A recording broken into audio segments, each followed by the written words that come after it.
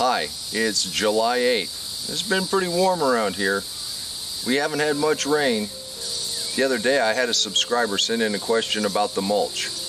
What I put in it, if I added fertilizer, a few things like that. Let's go over what I do for this deep mulch and where it came about. If you've been following my channel, you know I hate to hoe. So what I was trying to do was eliminate the weeds. I used to lose that battle every year about the middle of June. And then the day after that, I would lose a battle with the stink bugs. And so I was really just looking for a way to stop the weeds. And I didn't want to use any herbicides. Then I stumbled across leaf mold.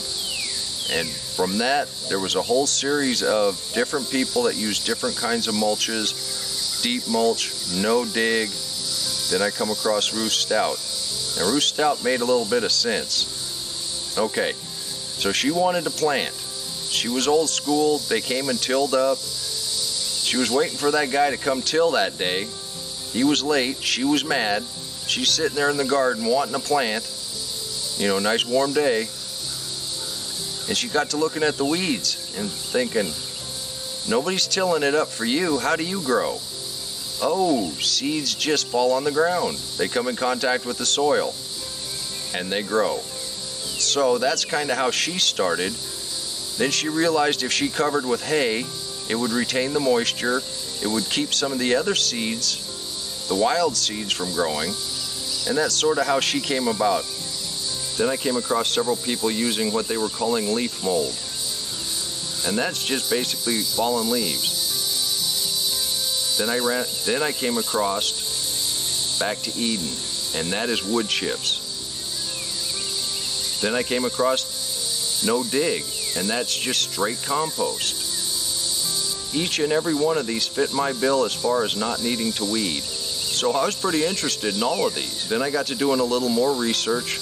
I came across some university studies about the soil profile, soil health, the symbiotic relationship between the microbes in the soil and the plants, that all soils, whether they're clay, whether they're sand, whether they're loam, whether they're a mixture of all, really does have all the nutrients that a plant needs. It just needs some way to get those nutrients broken down small enough that the roots can take them up.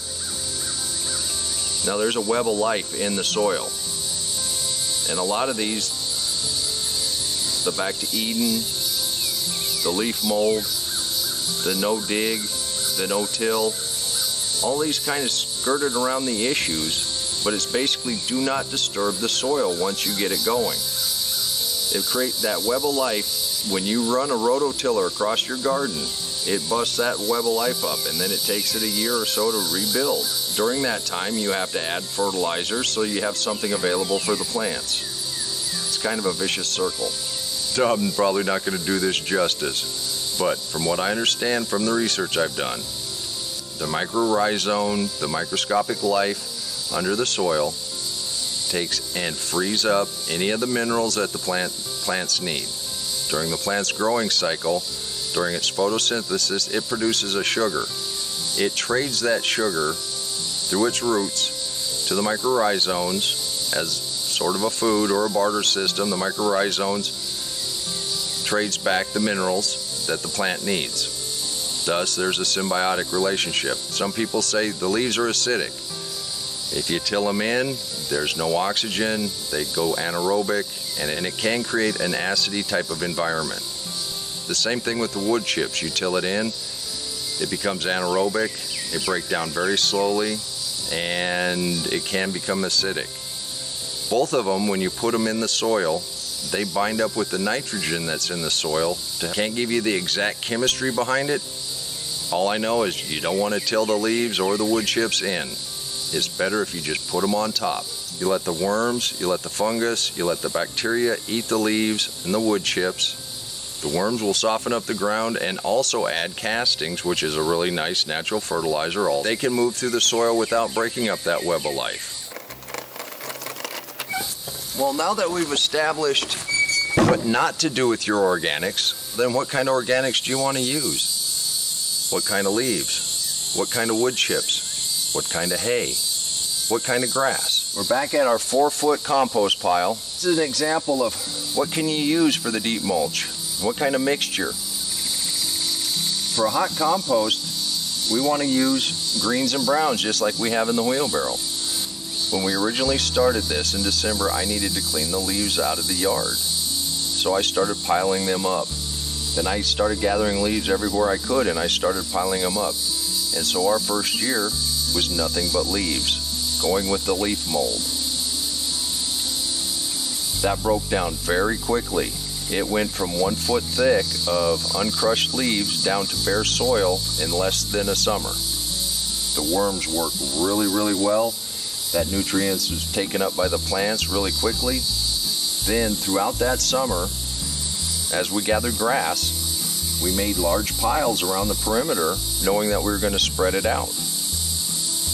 That was hot compost. Didn't have much brown in it, although as we were mowing, we were picking up old dead grass and we were picking up other browns, so we sort of mixed it as we went and we just piled it up. As far as fertilizers, we don't add any fertilizers. As far as any other amendments, some eggshells, we put those in. That's part of the kitchen scraps. These yellow totes are awesome. They're really good for harvesting. They're also good for moving mulch. Now obviously my mix varies depending on what I have available and as we're expanding the garden. At the far northeast corner, this is the very newest part of the garden. This is primarily wood chips.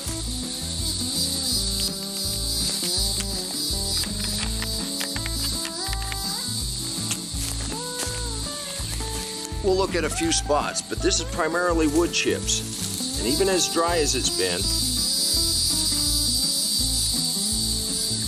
look how far down I am, just scratching the surface.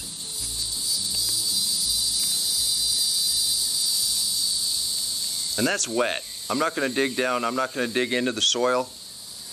Mosquitoes. I'm not going to dig into the soil because I don't want to disturb the mycorrhizomes. If you noticed, any time I planted throughout the year, I would just pull the mulch back in that area, dig the smallest hole I could, backfill, and then put the mulch back around it. But this is holding the moisture. This is what we want. It's not into the soil. There is definitely a layer. There is definitely soil, and then your wood chips. This also has, I mean, this does have leaves in it, but I had more wood chips available at the time I put this little area in. We'll look at a few places that were more established. Let me grab some of this fresh grass. All right, come on with me. This, I've had a year and a half of grass and leaves build up. We ran some hay out across here. I've got another big bale of hay coming within the week, so we'll be top dressing with hay. Thing about hay, you want cured hay or rotted hay. You don't want brand new fresh hay. But this mulch, these leaves are crushed down. I kind of like the idea of crushing them down. We have a couple kind of poisonous snakes in Oklahoma, and the real fluffy leaves, when you're walking on them to begin with, you're ankle deep, maybe a little deeper. You can't see what's in here. By crushing them down, you have more of a carpet. You have more of a view of what may be in here. There may be stuff underneath here we don't want to mess with, but we're not messing with it. But see here, again, you just dig down a little bit, and there's plenty of moisture in that. And not 20 feet away, the clay is so hard you cannot drive the pitchfork in it. And so this, I mean, you just keep adding this to the top. And you continually do that across your entire garden. If you got a thin spot, you add it a little thicker. That's my mix. There's nothing special about it. If you're following my story, we'll see if it actually works. So far, the results seem to be pretty good. My garden is growing better than it has ever grown. The stink bugs, I still have half of my plants that are thriving. They've taken out the other half, but usually, year after year, by the 1st of July, they're all gone. We have more tomatoes than we've ever had. We're picking 10, 15 pounds of cucumbers every other day. Okay, I found a piece of grass that's growing. It's right in the mulch. You just run it. There's nothing to it. This is thin. We're right down to the soil. But even with that much on there, look how much moisture's in here. We have a sweet potato. Those roots are deep. It's still got plenty of moisture. Our kale, those roots are deep. It's still got plenty of moisture. But it is amazing how fast, when we started, remember when I opened up the trench for the kale? Look how deep that is. Now look how deep that is. There's almost nothing left, so we're gonna have to come back and freshen that up.